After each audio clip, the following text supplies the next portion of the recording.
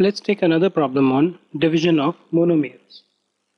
So suppose you are told to find out 8a square b cube c4 divided by 4abc.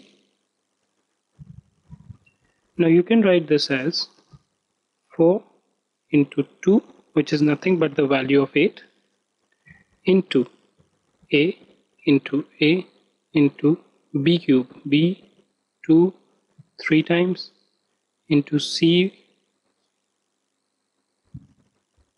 right? And then you can divide it by 4abc. So 4 below 4 into a, b into b, c into c. So you knock this off against this, this against this, this. So what are you left with? You're left with 2. Then a. How many a's? 1a. So a to the power 1, which is a itself.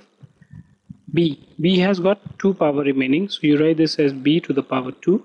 And c 1 2 3. C cube.